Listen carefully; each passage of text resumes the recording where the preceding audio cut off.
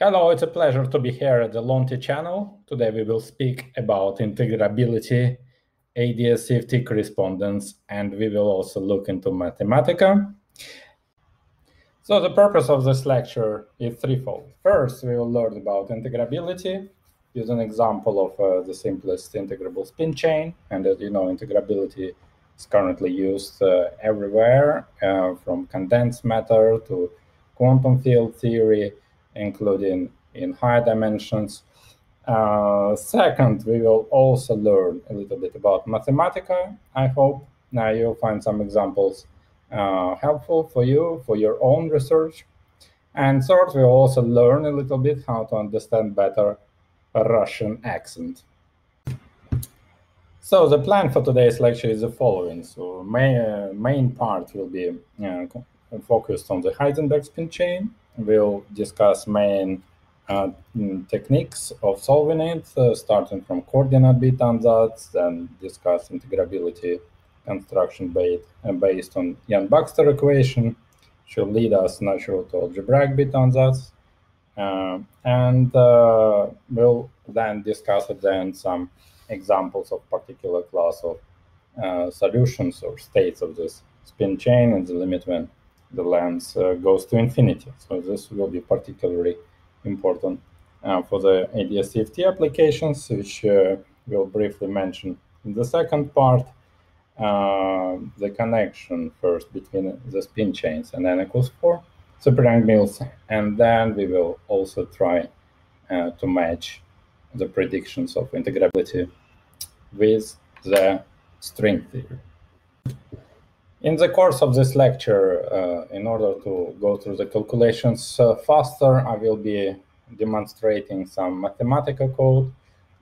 In case you're just starting with Mathematica, there will be a supplementary video to help you with some basic exercises, in addition to the main set of exercises which will accomplish this lecture. All right, so what is a Heisenberg spin chain? So Heisenberg spin chain acts on a Hilbert space of a sequence of spins, up, down, down, up, whatever you like. So Hilbert space will contain all possible combinations of this kind. So we will also can encode it with just a sequence of numbers 0, 1, 0, 0, 1, 0. And then on this Hilbert space, we define the action by Hamiltonian in the following way. So it's just some constant in front. And if I introduce the length of the chain to be L, then I will be summing from 1 to L, identity operator minus a permutation operator, which acts on two sides. So permutation operator is more or less obvious from the name. What it does, it takes your state, the pure state, which has a up at the position I and down at the position I plus 1, and transforms it so that these two spins are interchanged. Yeah? Voila. So of course, I mean, we have also to clarify a little bit better what it means when I is L. So there are some options, and one can consider periodic boundary conditions, and in this case, I just define it this way. But other boundary conditions are also important. Maybe we'll introduce them later. So now let's look at the spectrum of this operator. As always in a quantum system, what we want to find is a spectrum of eigenvalues and eigenfunctions. So one of the states, which is quite obviously an eigenstate, is say when all spins are up. Right? In this case, there is no difference between the permutation operator and the identity, and you just get 0. Right? So this is the ground state. We will refer to the state as omega. All right, actually, it's not the only ground state, right? You can also say there is this state when all spins are down, and this is also annihilated by the Hamiltonian. So you can also use this as a vacuum if you like, but we will denote by omega conventionally when all spins are up. Okay, so this one is a bit obvious one. More complicated is the case when there is one spin which is flipped. So for example, if I have something like up, up, down, up, up, then action of the identity wouldn't change anything, and permutation, actually there are two terms in this sum which will give non-zero result, is when I is what, 2 or I is 3. So and in this case, permutation will mix us with two other possibilities, right? So we'll get a sum of up, down, up, up, up, or up, up, up, down, up, and also identity will keep the initial state where it was. So obviously, this state itself is not an eigenstate because Hamiltonian moves this excitation, or also known as magnon, around the chain, and so it is not an eigenstate. So what happens? We have to use our intuition here. So we should think about this excitation as being some type of quasi-particle.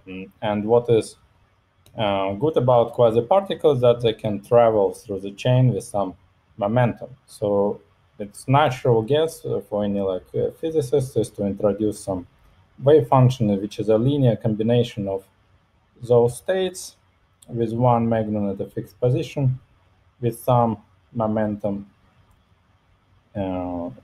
factor, some phase factor, such that the spin down sits at its position.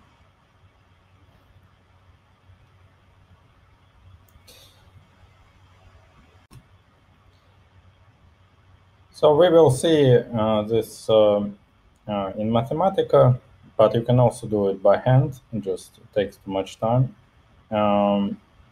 Is that the eigenvalue is quite simple. It's just equal to, I think, something like some constant, and then 1 minus cosine p. All right, so we will verify this later. So next step is to consider something more complicated, the case of two excitations or two magnons.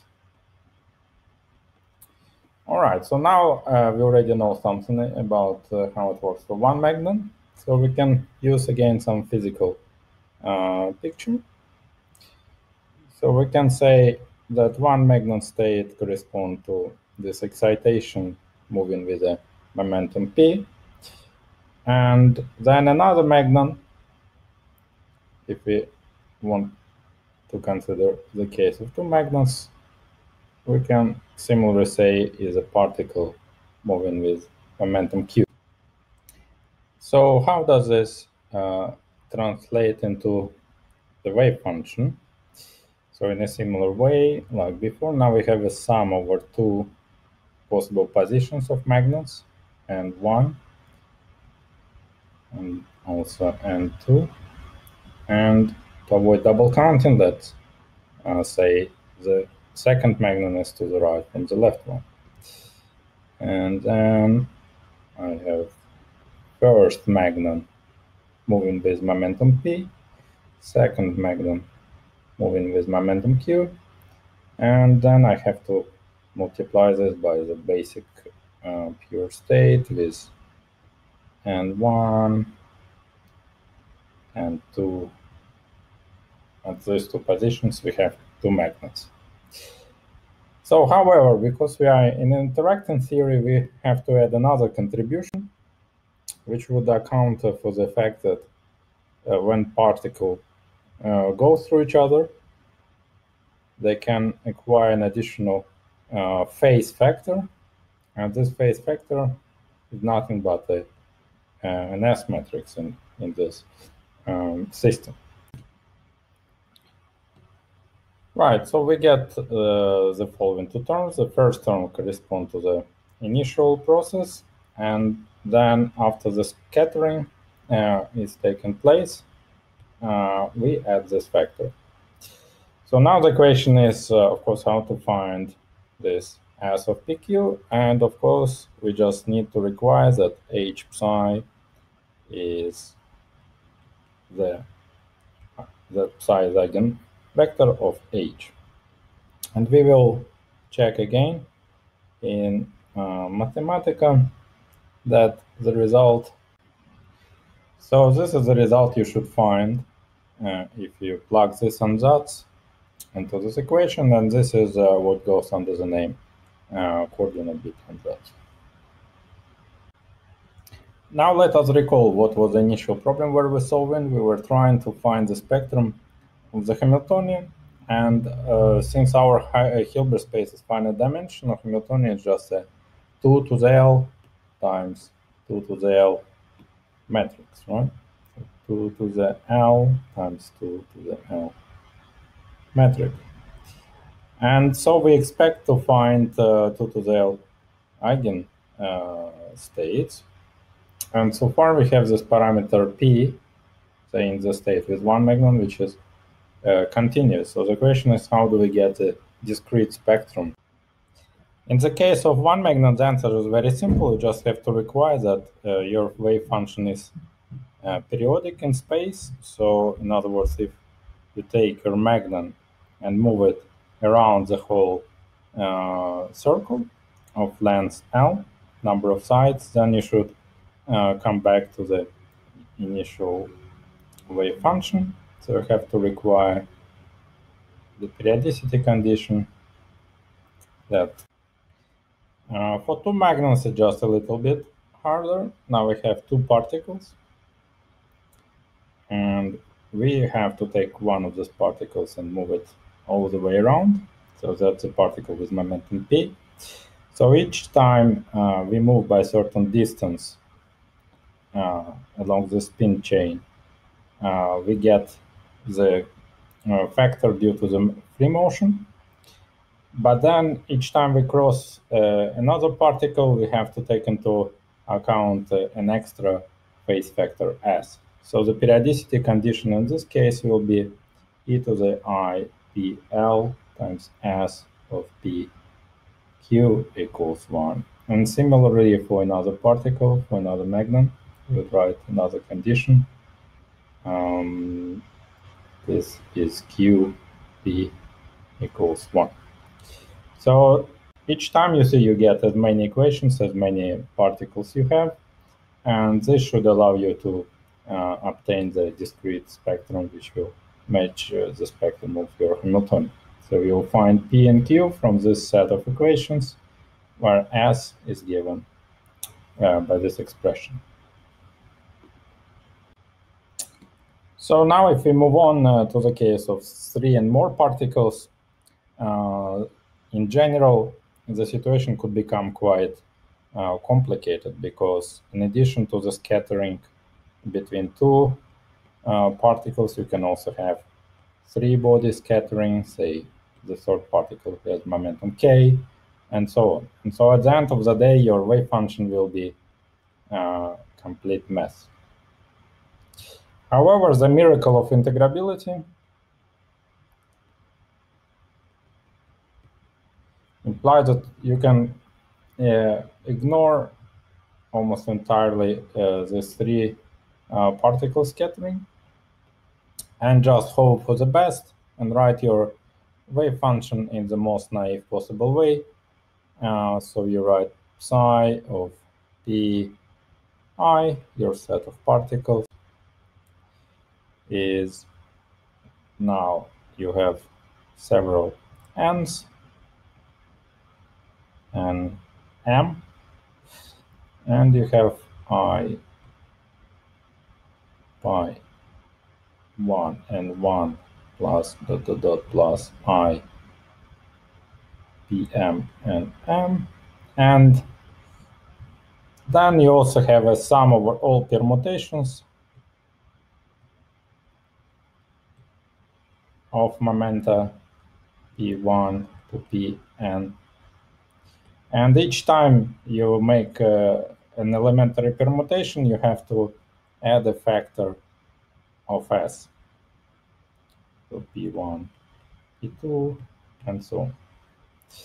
All right, so this is roughly how it looks like. This is what is known as coordinate bit ansatz. So we have spins now at all these positions and then turned down. Yeah. So, but at the end of the day, we want the analog of these equations, which will give us a spectrum, right? Spectrum of first momenta, which then we can transfer into a spectrum of energies. So, and for that, we can again use this picture that we have particles now, and very simply, each time we take our particle and move it around, we have to take into account a free motion along the chain, and then for each other particle we cross, say P2, PM, we have to introduce the additional phase factor P2 as PM and set this to 1. All right, and this will be for your P1, that's equation for P1, and then you get in total M such equations. You find the set of momenta, and then the energy eigenstate of your Hamiltonian will be given just by the sum of all 2 minus 2 cosine P1. All right, up to some factor which we'll fix later.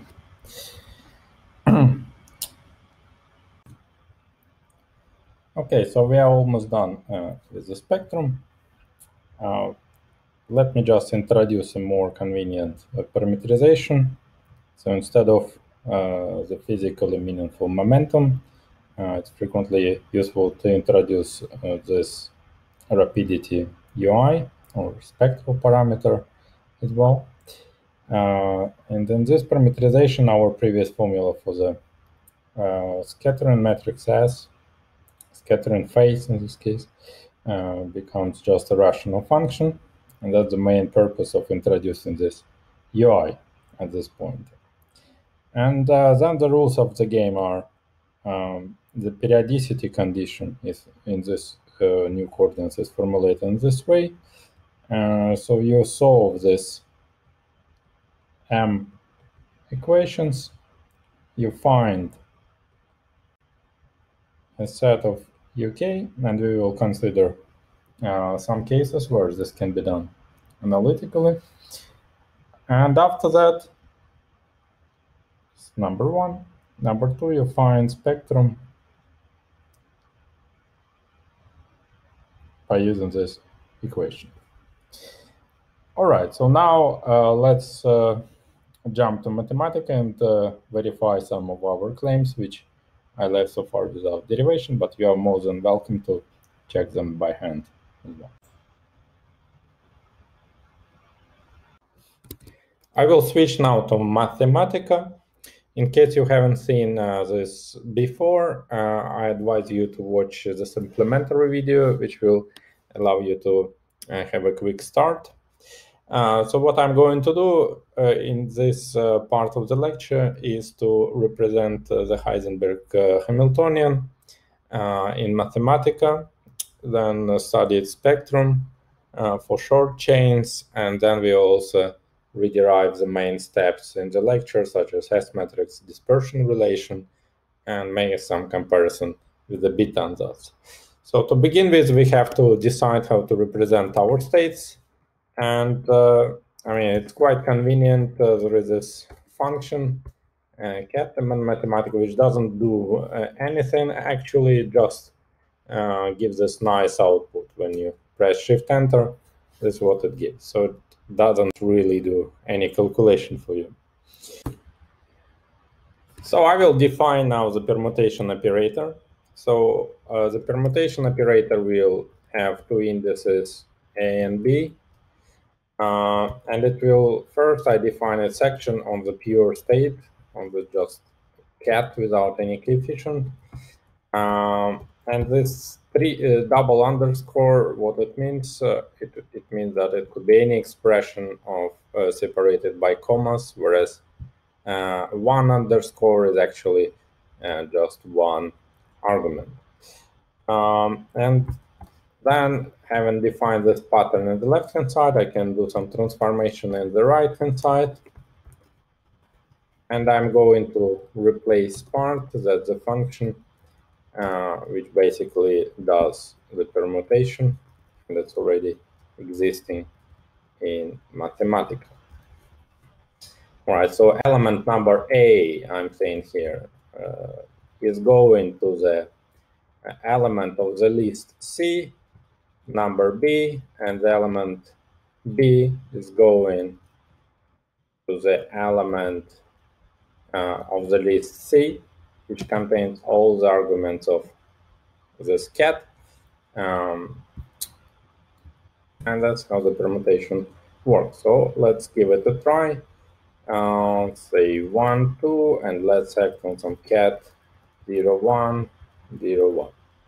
Right, actually, so previously I wrote 2. It's not a legal state in our Hilbert space, but if you were studying SU3 spin chain, this would be totally allowed. So you see, indeed, so I can actually put here 11, 12, just to confuse you a bit, and it will interchange 11 and 12. However, we are not done yet, because I also want the permutation operator to work in the situation when the pure state is multiplied by some scalar coefficient, and at the moment it doesn't do anything, right? So we have to define a special rule for this case. I just repeat the same, say D times cat C, and this should be just P, and then permutation AB cat C.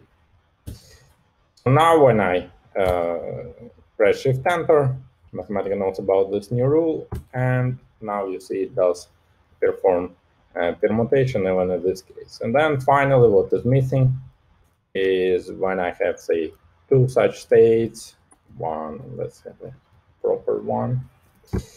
Then again, of course, our operator doesn't know how to act on the sum of two, so I have to specially define it by hand. And after that, we should be ready to use it to define the Hamiltonian. Right. So you can see now it works nicely.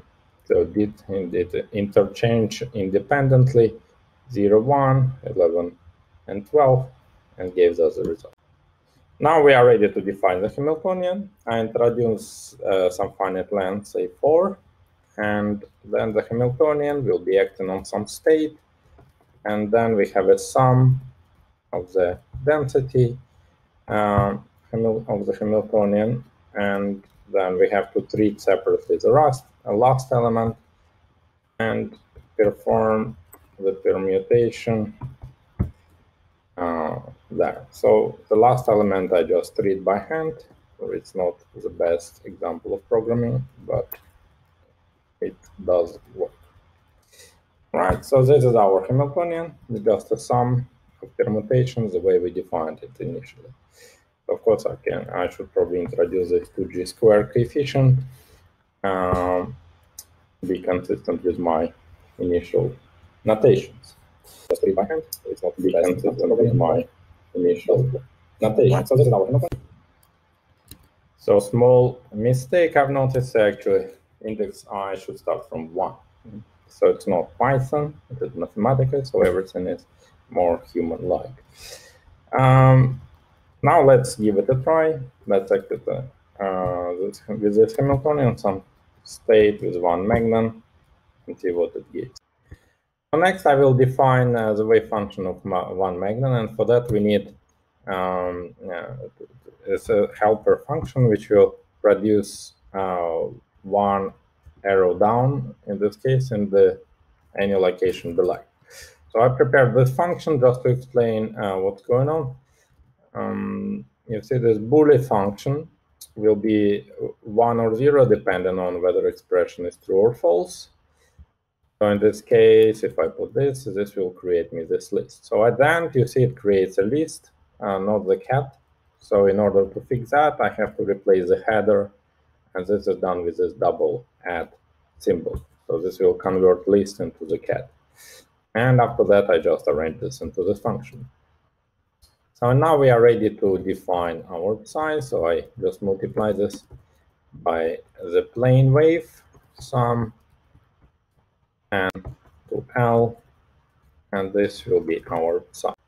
Okay, next we will plug it into the eigenvalue equation and see which condition P should satisfy. So first, you see we have to work a bit on this expression to make it nicer. So I want to collect with all the terms with the same cat state. That's how it is done. I can simplify each term in front of each cat like that. And now we can take the first term in this expression and set it to 0.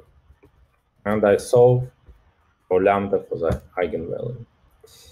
Right, if I also simplify a little bit, I get the wrong result. All right, so the reason I got this seemingly wrong result, because what we're expecting is 2 minus cosine P, is that I took a very specific term. The first term is actually when magnons hit at the end. So let's try with the second term, and you see now it works nicer. So we will actually come back to that. So let me put last to get rid of this brackets around. And this will be my dispersion E naught, for example, of E. All right, so now presumably if I copy this equation and instead of lambda insert E naught of P, I should get 0. So however, you see indeed there is some mismatch exactly at the turns when the magnet sits at the beginning or at the end.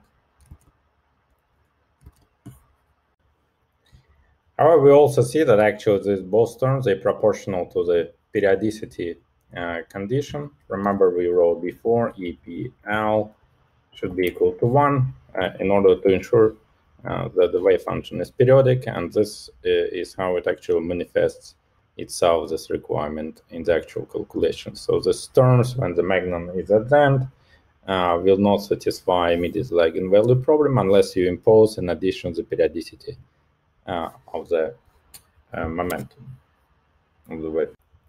All right, so now let's look at the two magnon situation and derive the S matrix. So I already defined this function with two magnons. The way it works is again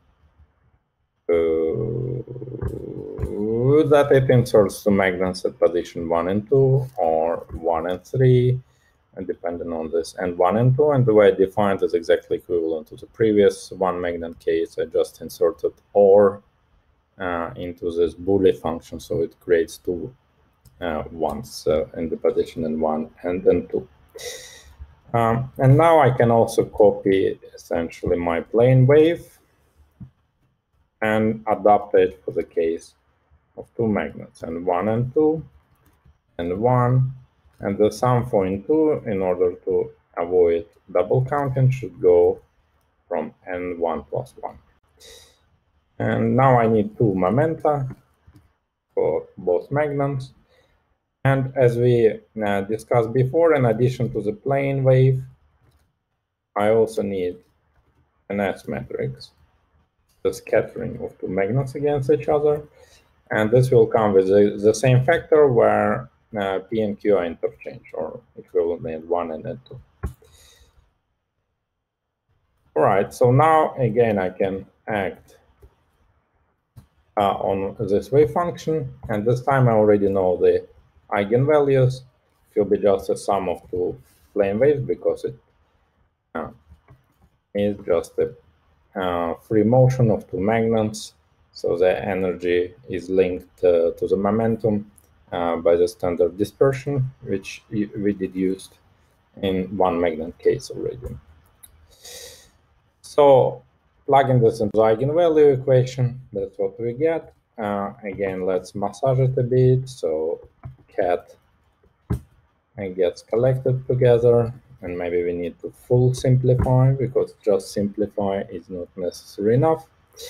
And that's what we get, right? So which one should we take? So this one again, so let's avoid the situation when either of the magnets is at the boundary.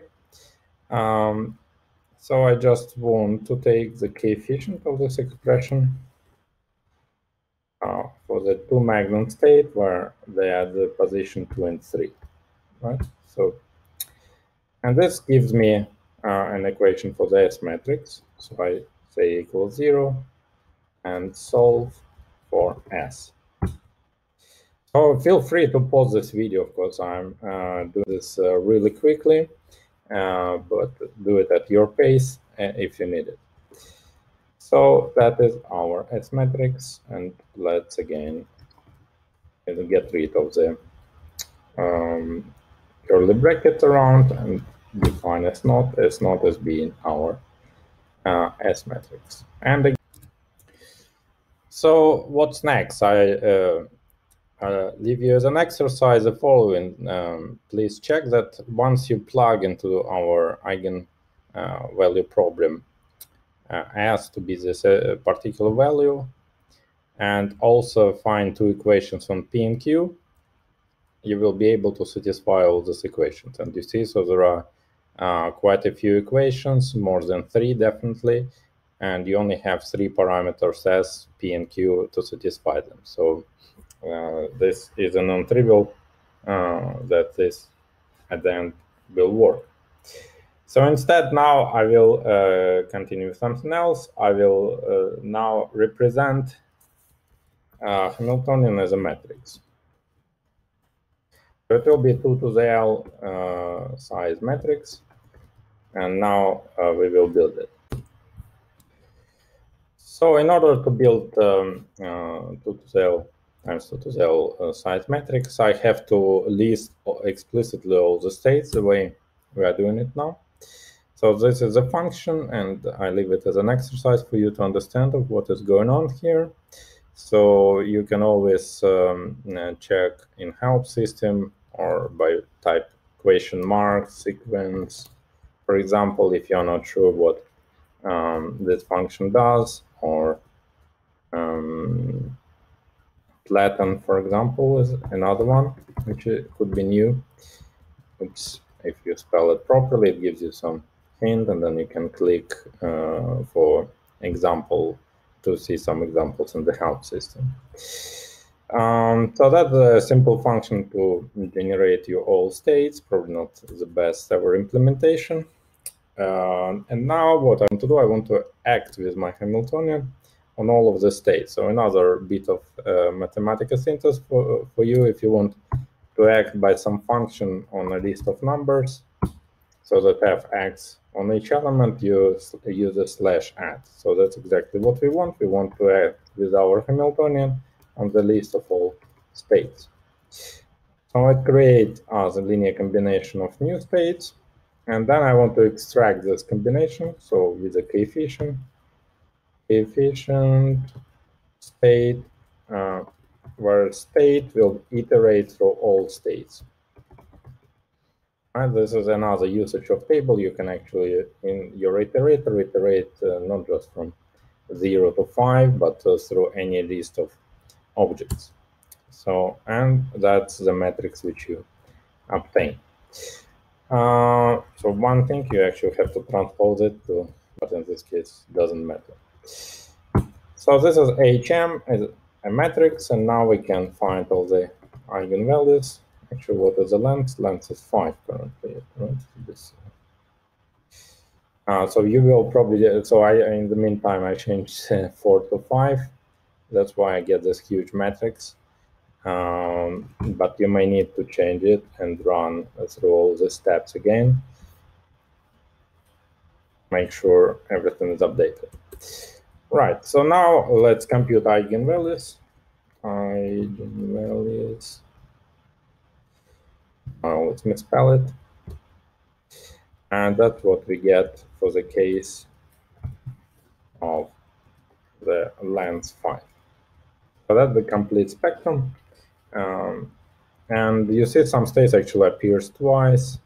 Maybe I factor to make them look more similar. And then to see the degeneracies of the state, that's a nice function to use. It just find element and how many times it appears in the list. So we see this state is with this energy degenerate 4 times, this one 2 times, and so on.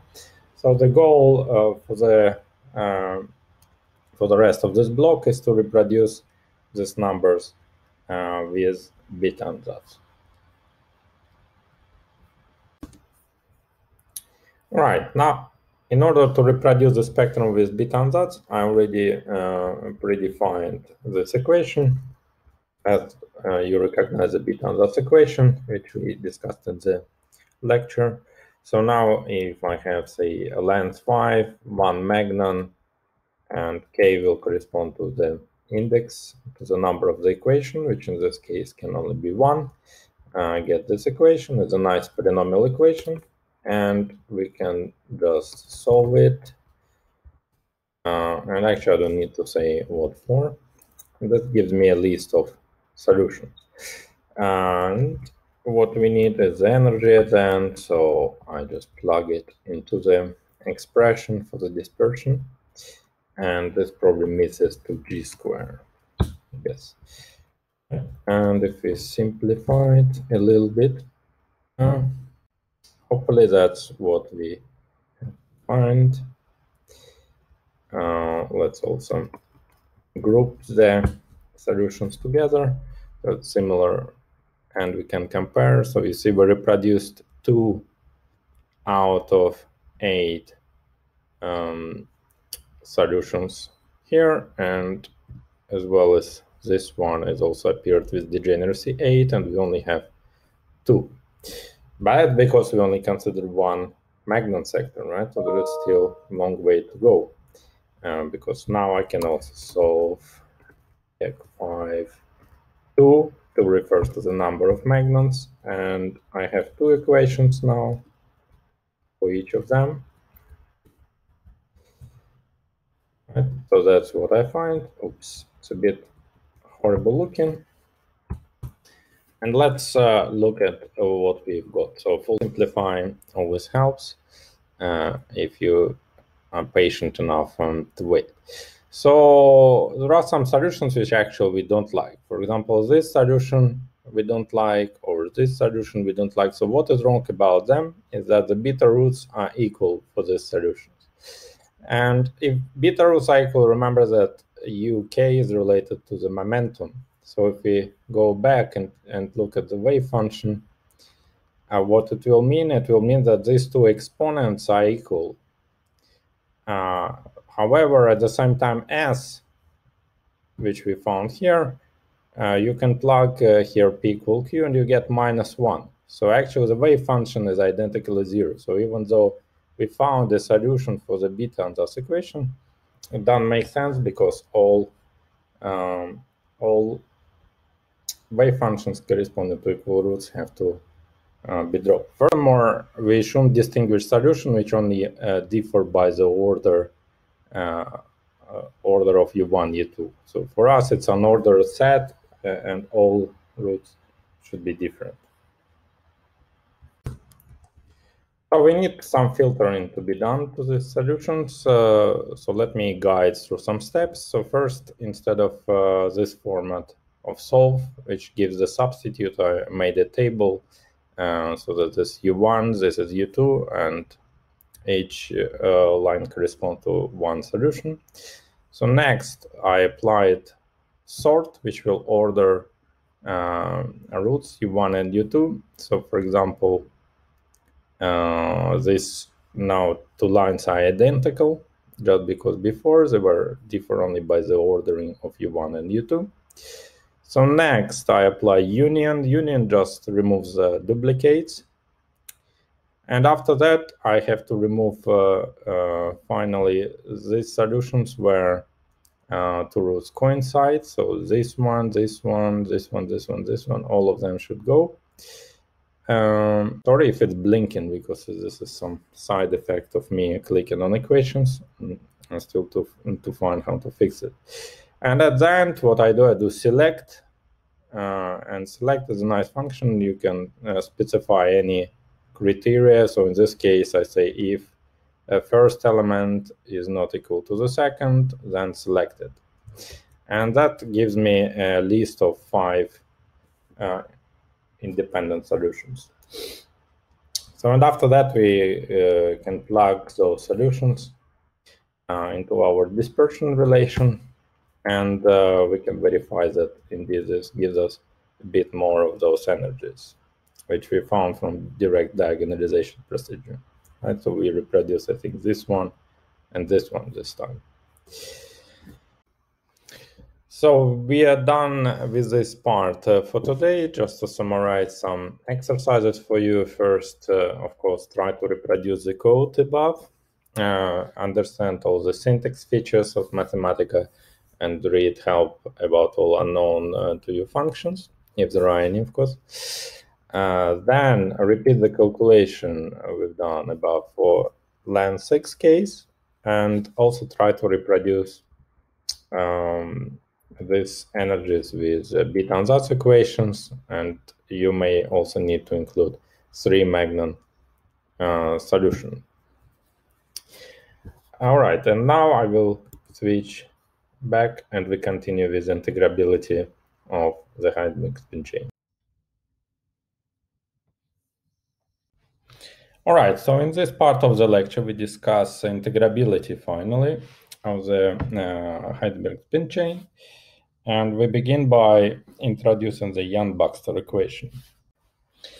The best way to introduce the Yang-Baxter equation is by making the following diagram. So we have 3 oriented lines, and this is left-hand side of our equation, and for the right-hand side, we just take one of these lines and move it to the left. So what we obtain in this way is keeping the orientation unchanged.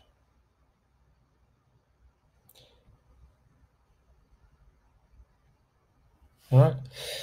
So now in practice, what it means is that each of these vertices is a tensor or R matrix, and it has 4 incoming, A, B, and 2 outgoing indices. And furthermore, it is a function of 2 variables, U and V. Right, so how do we convert this diagram into the equation on R? So each of these R's corresponds to the intersection of 2 of these lines.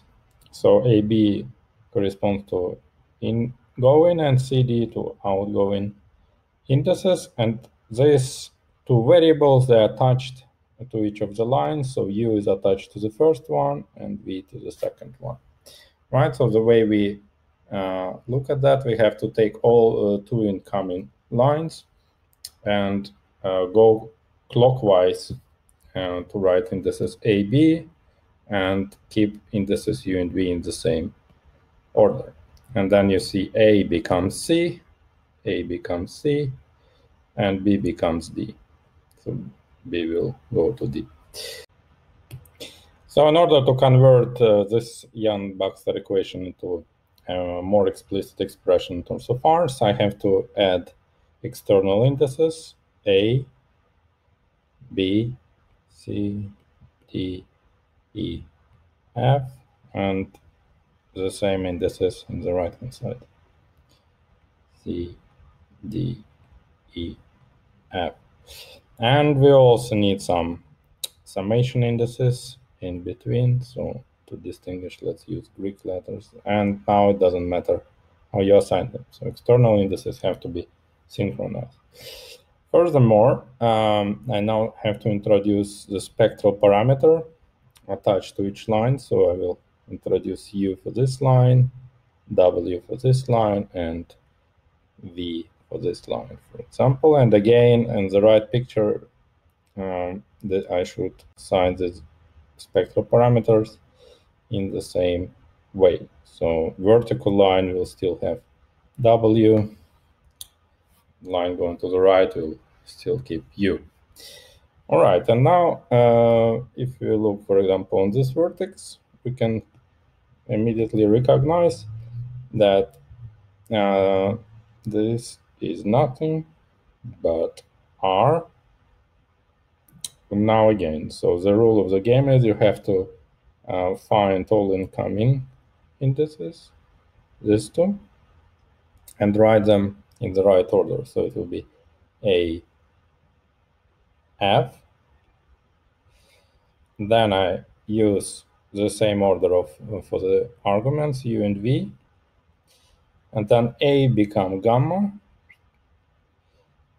So I write gamma on top of A, and F become alpha, right? In the same way, we can also write down this vertex. So you see the incoming lines are alpha indices, alpha and beta. So, and I have to go clockwise when writing them. So it's B alpha. And then B is going into beta, alpha is going into C. And then also the order of the spectral parameter should follow the indices. So B is W and alpha is attached to V. So in this way we get this one, and finally you can check I didn't make a mistake when writing the third one. And similar for the right hand side, you get a similar expression. So this is what is known under, it goes under the name of Young-Baxter equation. So now let's explain why that equation is important. So we can now start using these diagrams to build some bigger objects. And for example, let me build the following object.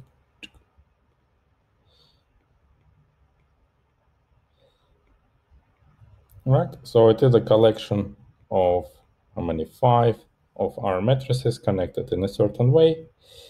And then this line normally is referred to as an auxiliary space. And this collection of 5 lines, you can think about them as acting on the physical space of 2 to the L dimensional linear space. And that's our Hilbert space of the spin chain. It's known as physical space. So AB, and this we will denote as TAB of U, because each of the lines should have a spectral parameter, and for simplicity you can introduce U for this line. And in the simplest case, but it generalizes further, you can put 0 spectral parameter to all the vertical lines. So, and that defines you this object TAB of U, which for each value of index A and B gives an operator acting on the Hilbert space, similarly how the Hamiltonian was acting on the physical space before. So for each value of U, you get an operator acting on the physical space. So we call this set of operators monodromy matrix. So another important object is a trace of this operator. Trace in the auxiliary space, and we denote it small t. So in our case, it was a of u, and this we will call transfer matrix. Well, you can also make it into a picture. Look like that.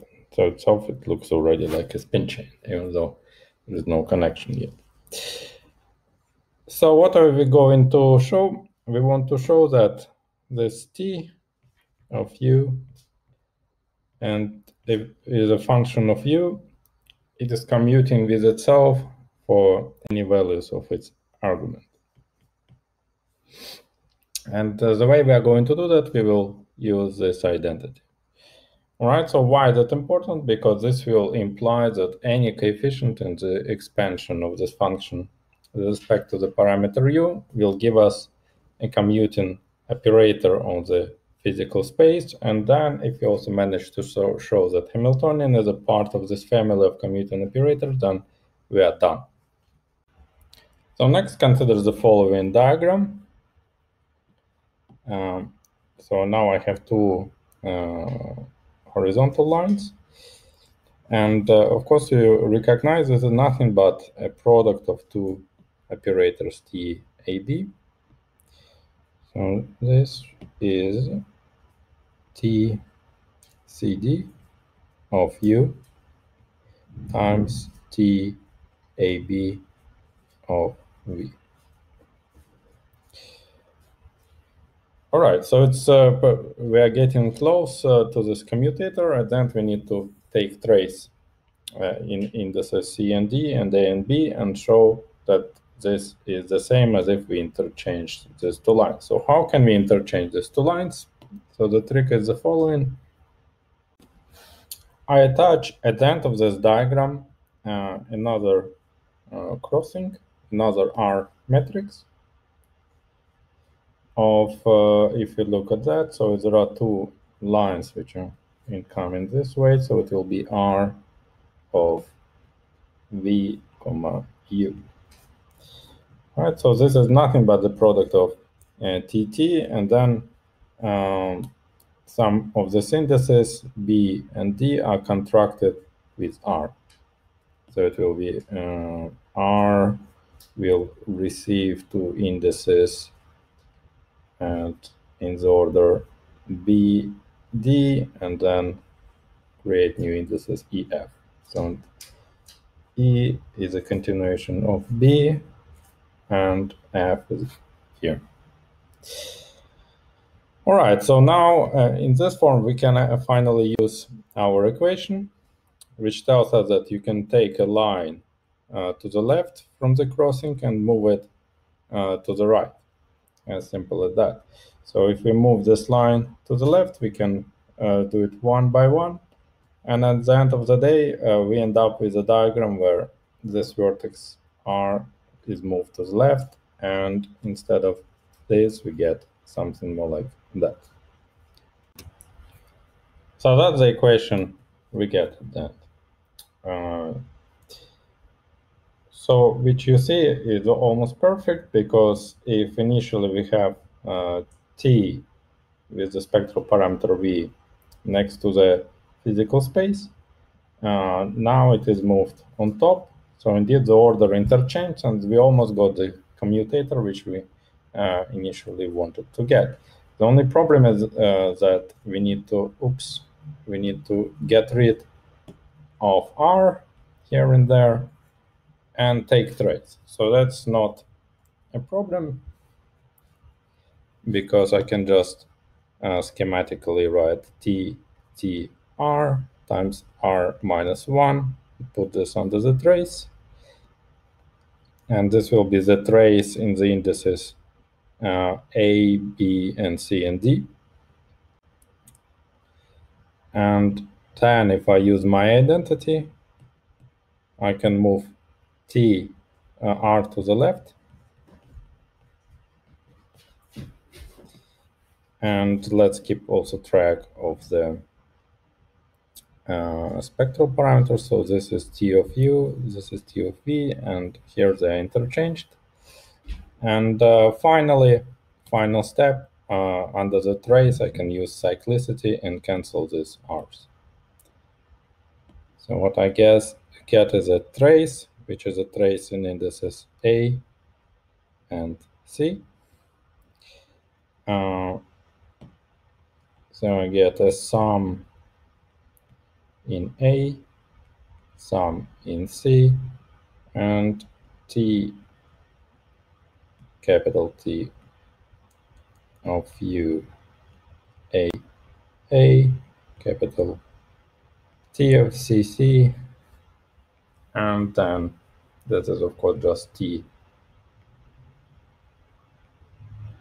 of U times T of V, and for the right hand side you get T of V, T of U. So indeed, these T's, they contain a family of commuting operators. Because the question is now whether this family is anyhow interesting, and in particular whether it contains our initial Hamiltonian.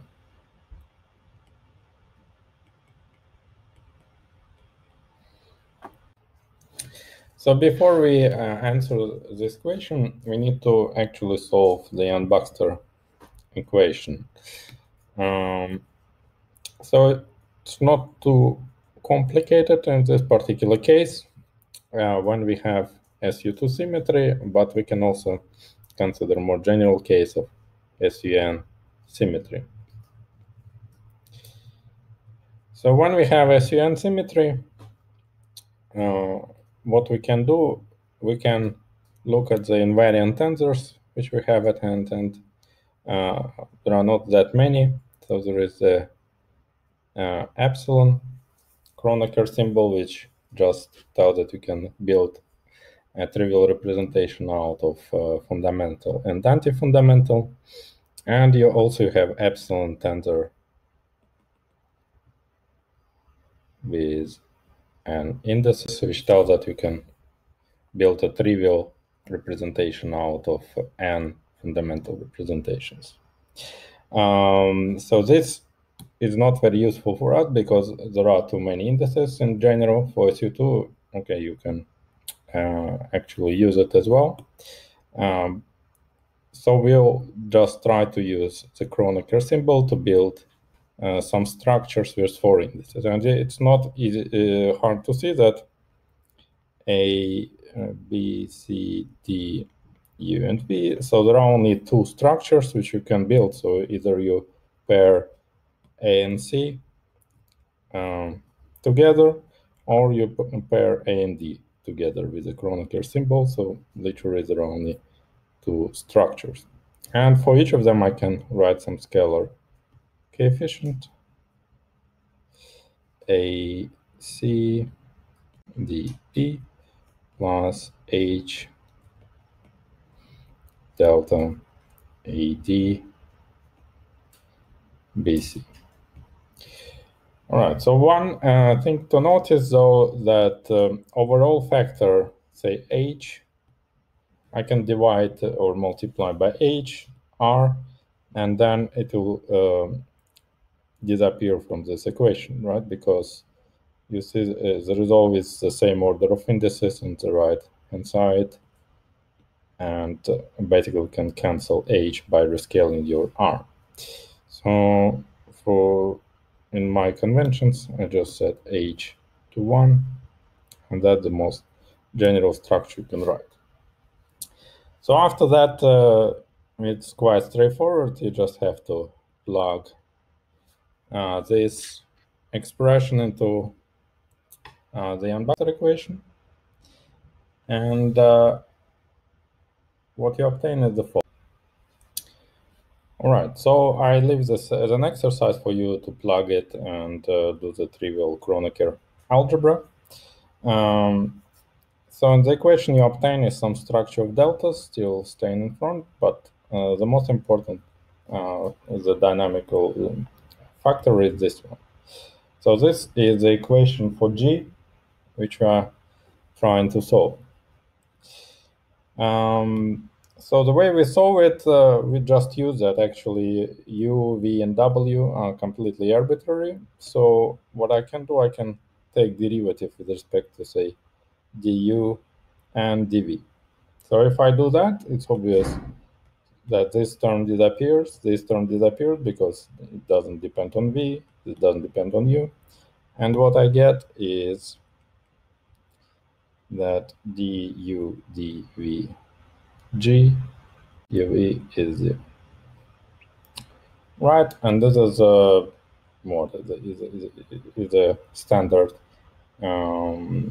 two-dimensional wave equation. Everyone knows that the general solution is a function moving in one direction plus, let's say it's f1, f2 going in other directions in light concordance. So we reduced the problem is just to two scalar functions. And now, if you plug this here, you will see that because of this minus, there will be some cancellations. And at the end, you will find f of u minus f2 of u equals 0. Plus. So you conclude that f1 is minus f2 of u. So there is one single function, and we conclude that g of u v is simply f of u minus f of v. Right, and finally, we notice that actually the meaning of u and v, the spectral parameter, wouldn't change if we replace u by any function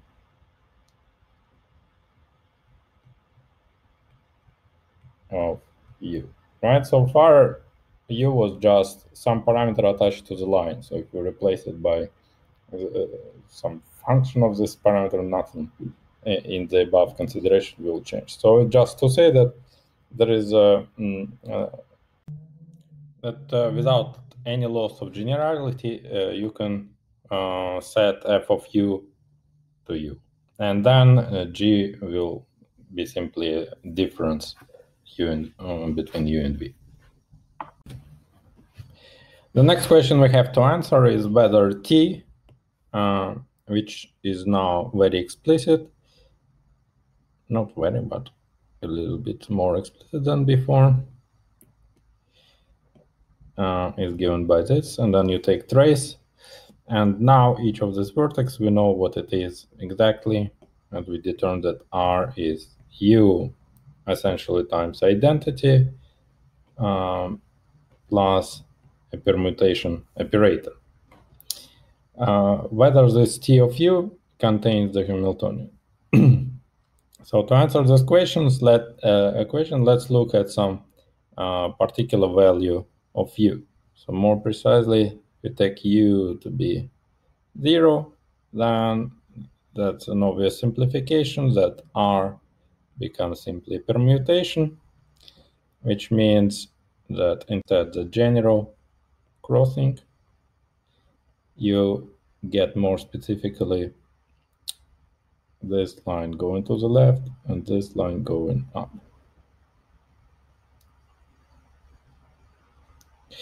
Right, so then it's very easy to see that if we take our general t of u and set u to 0, then there will be changes that this line will just connect here, this line connect here, this line like that. So what type of operator we get? We get an operator that just shift your spin by one side from the left to the right.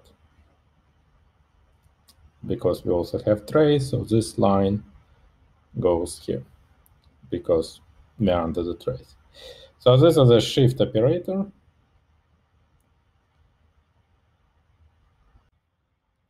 So we conclude that t of 0 is nothing but the shift operator. So then what's next? Let's try to expand around the special point, u equals 0. more precisely, if I take derivative t prime of u and set u to 0.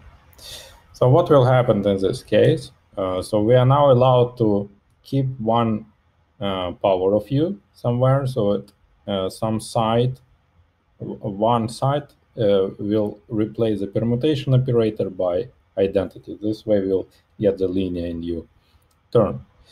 So let's say that's our first side, which contains identity instead of permutation. Then we get this line going straight, and this line will go through and jump there.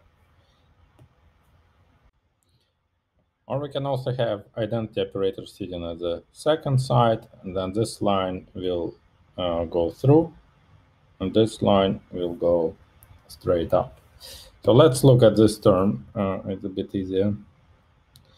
So what I will get is this line is going just straight, and this line goes through, then I continue shifting it to the right.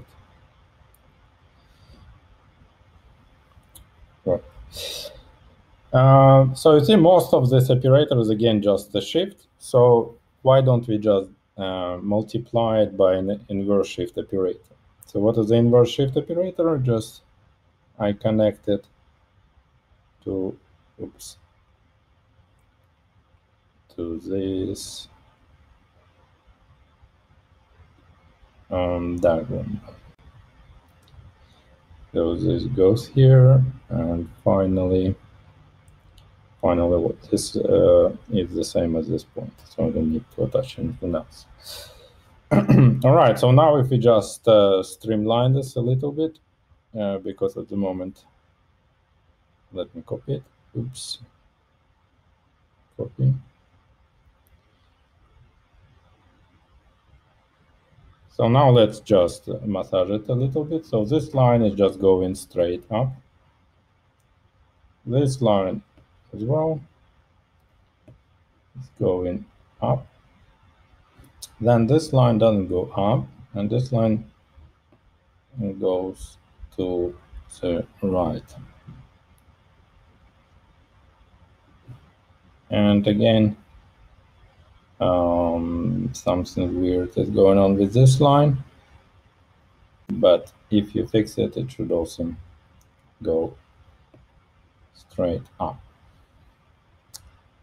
Right, I screwed up a little bit here. So this, anyway, so what we see here is just the permutation between side 2 and 3. And then you can get that if you now keep another side, linear term in another side, you will get permutation between 3 and 4, and so on. And so indeed, at the end, you get that t of 0 divided by t of u, t of 0 is just a sum over all permutations.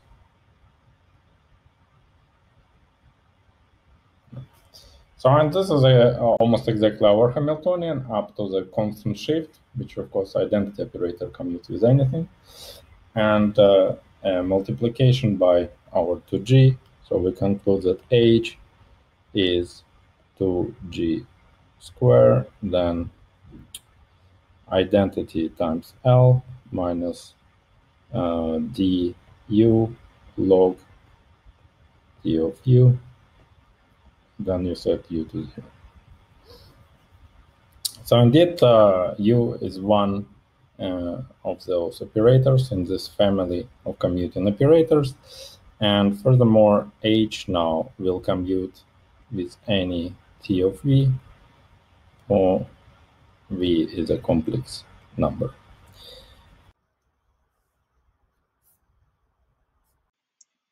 Right, the next thing we'll discuss is algebraic beta-ansatz.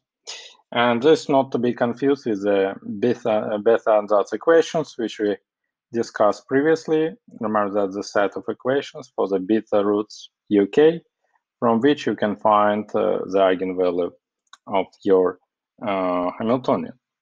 So as opposed to this, algebraic bit ansatz is a construction for the wave function, which diagonalizes in particular the Hamiltonian, but at the same time also all other integrals of motion which are hidden in the monodromy matrix. Right, and these two constructions are related to each other, and for that, to see this relation in a clear way, we have to change a bit our conventions. For the R matrix, I have to introduce U plus I over 2 by shifting U to U plus I over 2 times identity minus I permutation. So I also need to rescale my R a little bit. It's not really necessary, but you can always do that. So this is just simply new convention, which would give us an immediate link with the previous bit ansatz equations. So now you see, to get Hamiltonian, you have to evaluate not at the origin, but rather at minus I over 2, right? Because the idea was to kill this term in most cases and then just get permutation, as we discussed before. So now, what are the construction? First, we need to introduce notations. Remember that T was a trace, TAA, of the monodromy matrix. And since in our case it's just 2 by 2 matrix, where each entry is an operator acting on our spin chain, normally one introduces the specific name for the elements of this matrix. So it's AB and so on. So in particular, T, the operator we want to diagonalize, is simply A plus D of U. All right, and then the construction is very simple to tell this answer, but a bit harder to derive. And this will be your exercise, which I will make step by step as much as possible, is the following: that you have to act with the operator B evaluated exactly at the beta roots, so which you would find from this equation. It's quite magical the way it works. And you act on the vacuum, which is just empty state without magnets, without spin-ups. So basically each B creates for you one magnet. So it is in a sense a creation operator.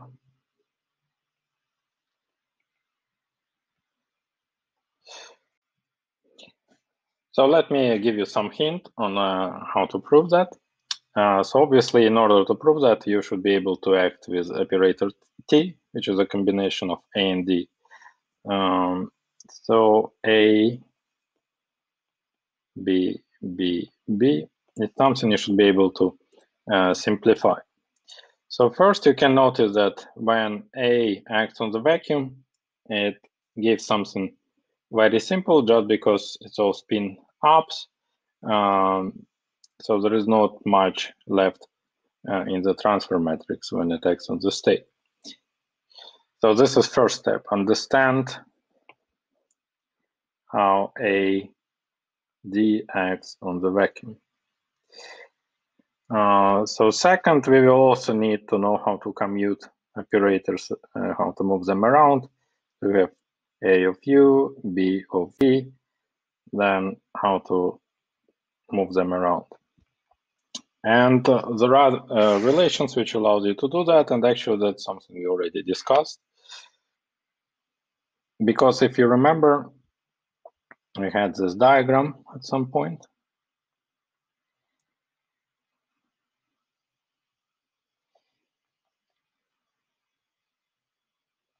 Okay. Better to draw it from another side. So this diagram, which is also called RTT or TTR equal to RTT. So it had 4 free indices. And so in principle, it will give you 16 relations between matrix elements of T, which are A, B, C, D. That's exactly the type of relations you will need to show this identity, show that this is the eigenfunction of this operator. Right, and furthermore, these identities are quite important. They encode for us something which is known as Yangian of the SU2 group. So it is a quantum extension, generalization of just SU2 algebra, which contains it as a sub algebra.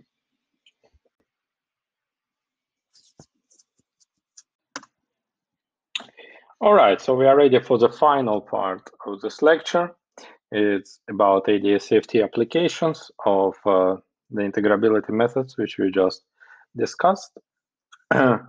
So first, I'm sure there will be more on AdS CFT correspondence, so I will just go through that briefly, and I will be speaking mostly about only about n equals 4 superring mills in 4D, which is dual to a string in AdS 5 cross S5. So the way it works is the following. So at one hand, we have the gauge theory Lagrangian, which is like 1/4 f mu square plus some fermionic fields, and then what will be important for us, 6 scalar fields. So 6 real scalars. And there are some interactions between them. And you may know that you can obtain this Lagrangian as a result of reduction. That's the best way of doing that from 10 dimensions of n equals 1 Supering mills. So we have this 6 scalar fields, and now how does integrability comes into the game? This historically go back to the work of Minahan and Zaremba, and what they've done, they actually have done better than what I'm going to describe. They considered a particular class of operators, trace of x, z, x, z, so that in total there are L operators and m x's, where x and z, so you can define them in terms of the real scalar, so that's just complex combinations of the scalars. So anyway, so the point is that you can identify those operators with spin chain states. Just say that x is spin down, z is spin up, and that's how this relation works. So now, of course, you can ask what does it have to do with spin chains, in the sense that you also need to get the Hamiltonian from somewhere. The Hamiltonian appears once we start computing two-point correlation functions of this operator. So one operator of this type, and you understand there are many operators sitting at x, and another operator, complex conjugate, sitting at y. So, and once you start doing that, you will find out that in the planar limit, when n goes to infinity, there are not so many graphs you can draw, right? So you have one operator sitting at one point, another sitting here. So some of these dots are x's, some of these dots are these. So let's maybe use different colors. Some are x's, some are these. And then most of the time, so the propagator between x and z is 0, right? So it's a bit unfortunate. Let's change the color a bit, like that. So most of the time, if you're at one loop level, you would just connect directly some of this. And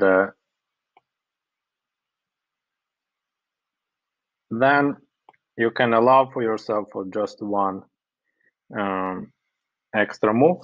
So for example, you can have at one loop, because each vertex costs you lambda, that of coupling, you can allow for one intersection between these lines. And this already is very reminiscent of the Heisenberg spin chain Hamiltonian, where remember our Hamiltonian was just a sum over permutations. So this is how this Hamiltonian appears from the perturbation theory directly in four-dimensional gauge theory. So more precisely, Hamiltonian is related to the mixing matrix, and the eigenstates are particular combinations of these operators. This will be the CFT primaries.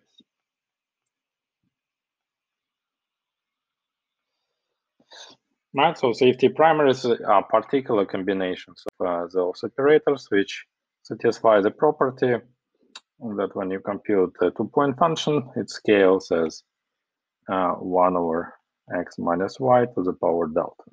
Because if you take two randomly selected operators, this wouldn't be true. So that's how integrability appears at this at the field theory side. Now let's discuss briefly the string theory side.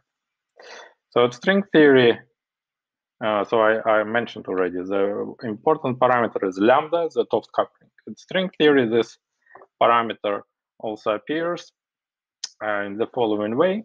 So first of all, what is the string theory about?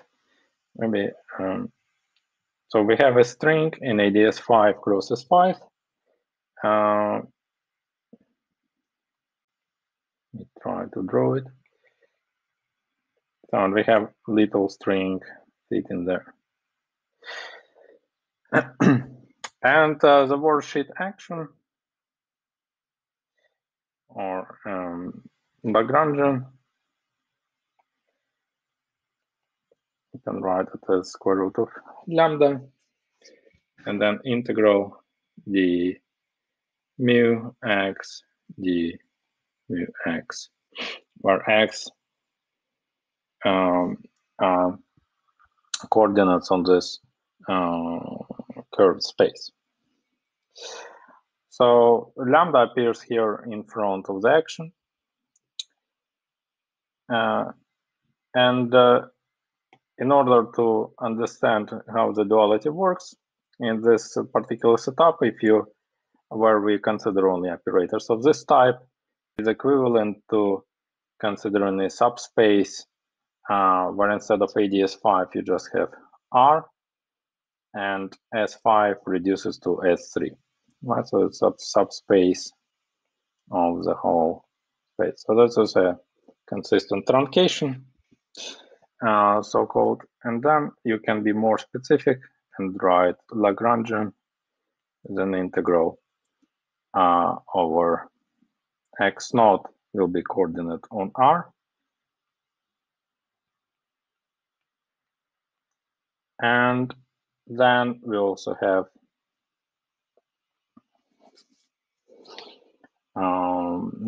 four coordinates on S3. Let's call them xi, where I goes from 1 to 3. But In addition, we have to impose that xi is according to the sphere, so there is an additional Lagrange multiplier lambda, which imposes a constraint x squared equals 1. So let me go through the key equations at the string side. So this is the action, which now I wrote with all coefficients hopefully correct. Then next, you can always choose a temporal gauge, so that x naught is actually proportional to your worksheet time. Then you can see the section is already written in the conformal gauge, where the metric is basically set to the diagonal, to the flat one. And as a result, you will get you still have to take into account the equation of motion for the metric, which takes this form. That's after you plug this particular form of x naught, and just the usual Virasoro constraint. And then you have to derive equations of motion for xi, and due to this Lagrange multiplier, there will be not just Laplace x equals 0 as in the flat space, but there will be a non-linear part. So, well, these equations as a classical equations are also integrable, but we will not go into this discussion. Let me just finally tell you what is the analog of this energy of the spin chain. This is the delta, which corresponds to the symmetry of the worksheet of the translation along x naught coordinate, not to the worksheet, target space, usual target space energy. So you can derive it from the section just by applying the Noether theorem, and you will find that it is just proportional to kappa, but kappa from Virasoro condition is just the square root. So, I mean, these are quite standard things, except for this non-linearity, which is coming through this constraint that we are now on a sphere. Otherwise, it's absolutely standard string theory. Then what the problem you will be asked to do, so it's quite well written, I hope, step-by-step exercise, is to find some particular type of solution on S3. So we have S3, and we still have non-trivial xi's as a function of tau and sigma. So there will be a particular class of solution, which is called the circular string.